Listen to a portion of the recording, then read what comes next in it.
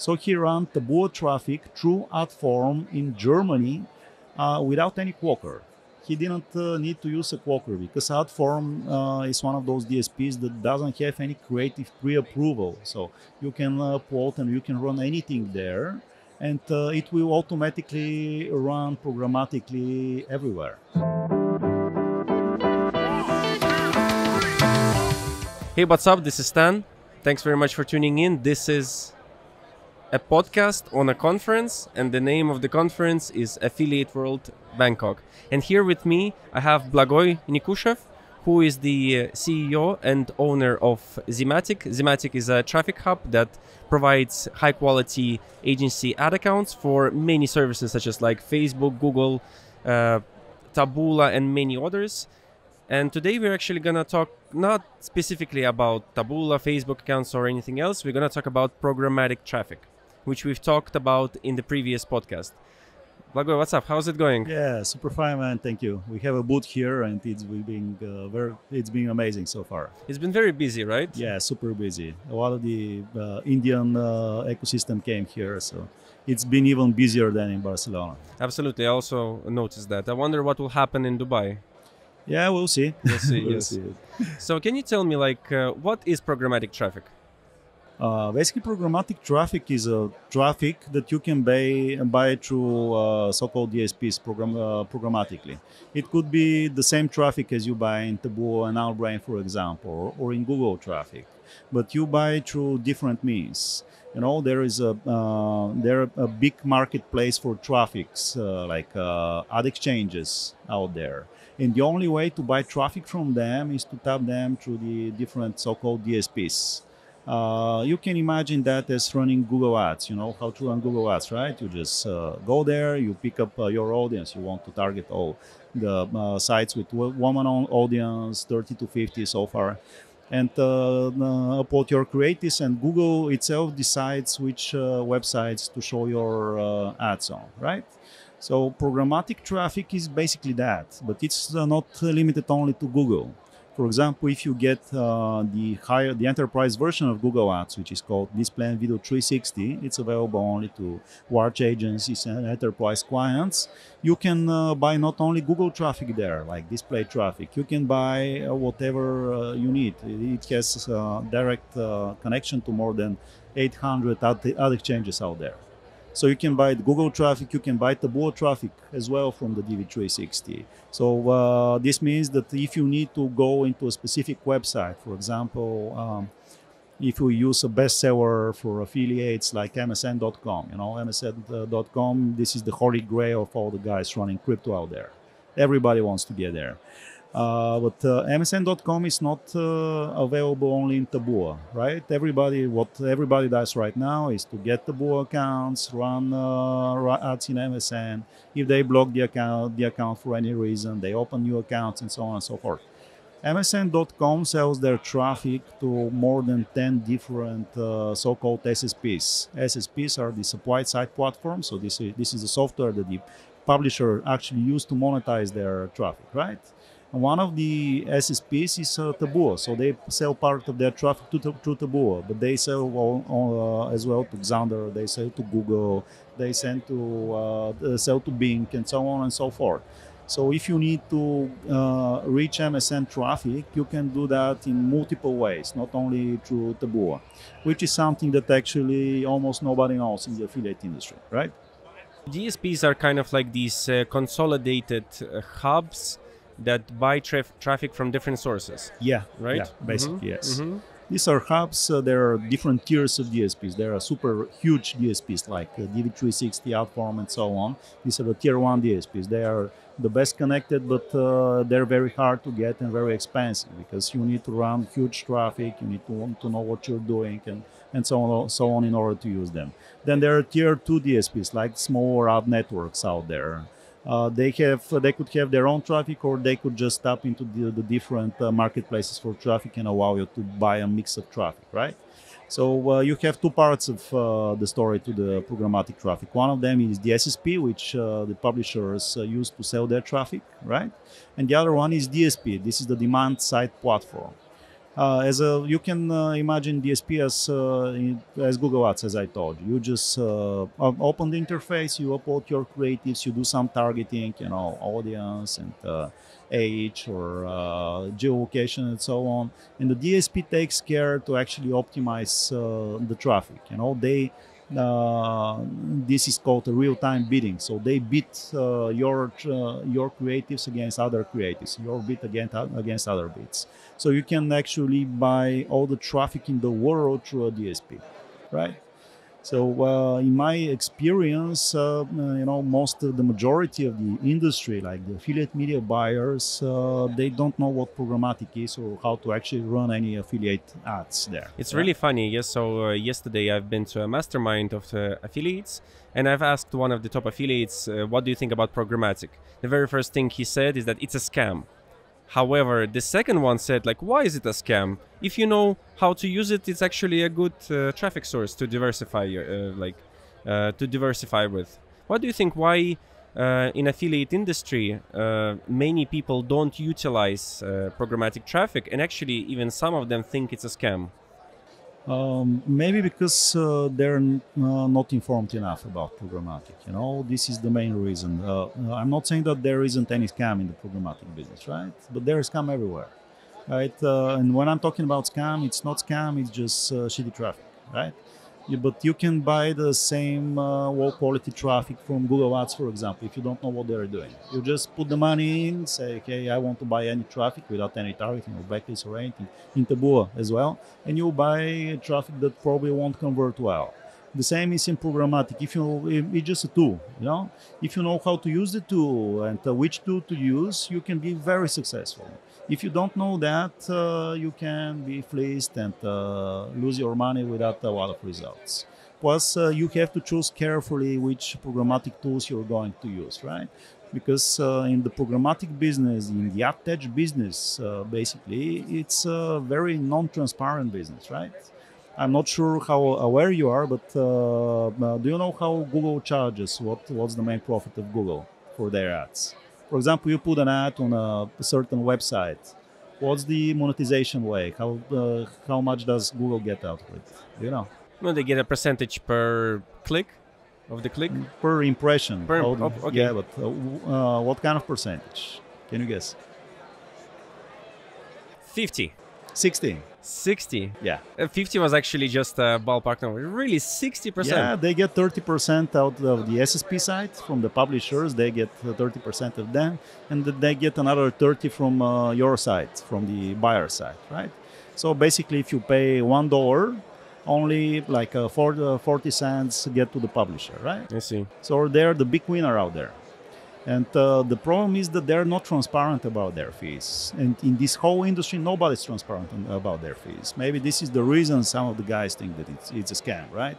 And it is a scam sometimes. But if you work with somebody, for example, we help the affiliates we work with. We provide DV360 accounts, platform, and everything.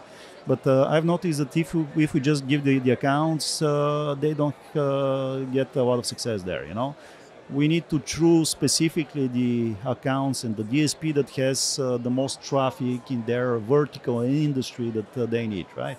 So there are different types of DSPs. For example, if you go to an ad form, which is again a tier 1 DSP, very big DSP with a lot of traffic, and you plan to advertise in Australia, you won't be able to because they don't have Australian traffic. And you just pay like thousands of dollars. You sign a contract for 1 year with monthly minimums and so on and so forth. And then you won't be able to do anything in Australia, right?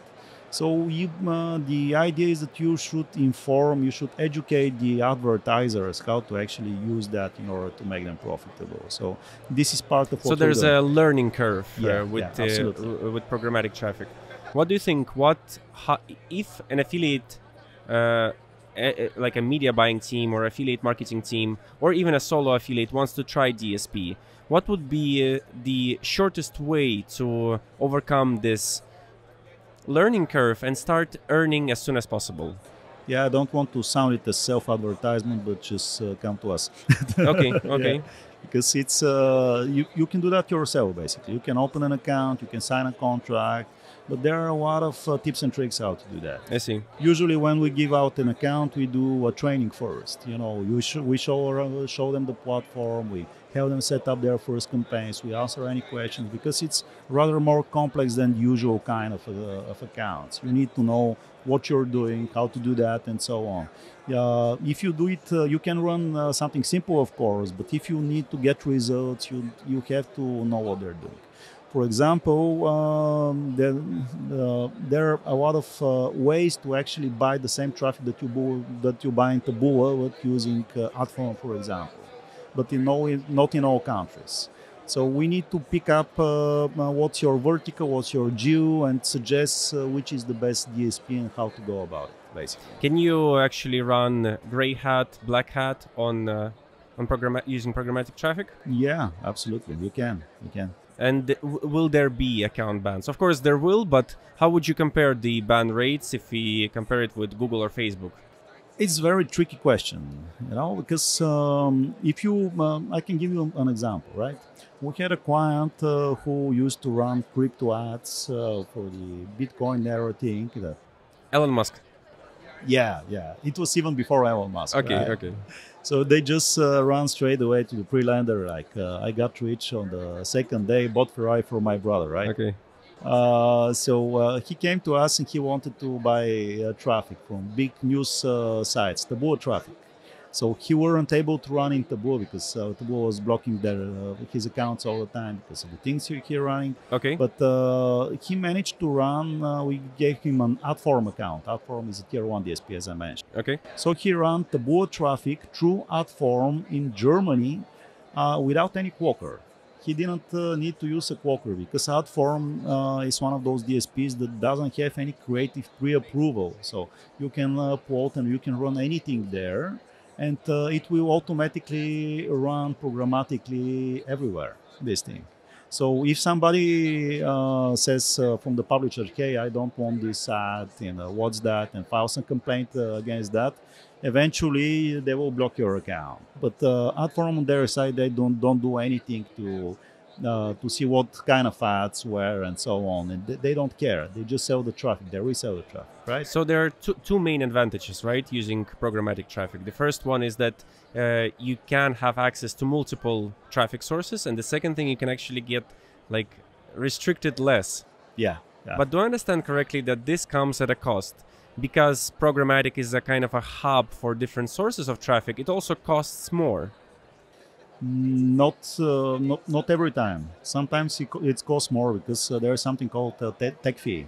Tech fee is the charge that actually the DSP gets on top of the traffic, but you always paid some kind of fee. You just don't know about it usually. For example, as I told you, if you go to Google, you pay like at least 30% on top of the traffic, and they get another 30% out to the publisher. But you don't know about this. You don't know about this. But if you get, for example, a DV360 account, which is the Google Enterprise version, you don't pay 30%. You can pay like 9 or 15%, right?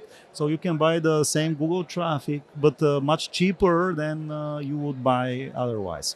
Plus, you can connect PMP deals. PMP deal is a direct deal with the website, for example. So you can buy premium, or you can buy guaranteed their inventory. You can get just a PMP deal and attach it to the DSP, which you won't be able to do in Google Ads. But just to take the conversation a little back, to finish with the case study, because I think it would be interesting about the AdForm. So the guys, we gave them an AdForm account. They managed to spend like 200,000 euro in 1 month in AdForm account without any quokka, running in 2 websites in Germany. Like it was like T-Online D and one other, right? Without any quokking or anything. They just put the ads and they spent 200,000 with good ROI, and they were super happy about it.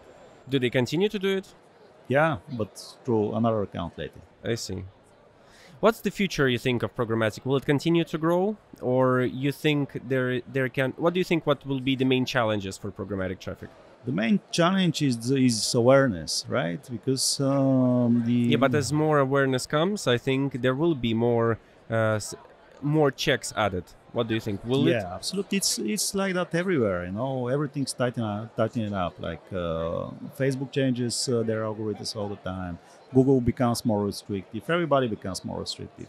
But the programmatic is usually where the regulations hit last, right? Yeah. So if it becomes super tight to run somewhere, you can still run programmatic because, for example, Taboola has one algorithm checking out the creatives in their own platform, and another checking out the creatives coming through their programmatic side, right? For Taboola, usually they got a lot of inventory, a lot of impressions, and so on. So they first sell that through their self-serve platform, directly to Taboola clients. What's left, they sell it programmatically to the big ad exchanges, and you can buy it there.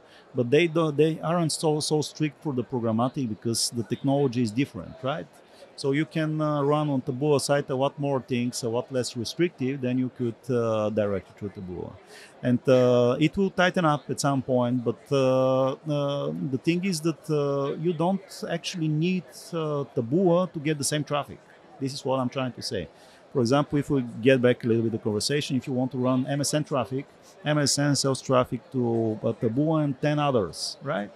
You just, and all of these companies that buy Everybody goes to Taboola, but nobody goes to 10 others, right? Yeah, because you don't know them, right? Right. So some things can be run in Taboola, but some cannot. But if Taboola has a restrictive policy of some kind for this MSN traffic, then maybe one of the others won't have the same policy, and you will be able to run completely legit with them with absolutely no problem, right? So you just need to find the perfect mix and the perfect supplier of the traffic you need. And instead of the beauty of the programmatic and the big DSPs is that you don't have to try like 100 different ad networks separately in order to see what works and what doesn't. You just get one account and you can try everything. You can run the same ad on like 800 different ad networks, targeting, for example, one country with several publishers, right? And you can measure what brings you results, what not, and optimize, right?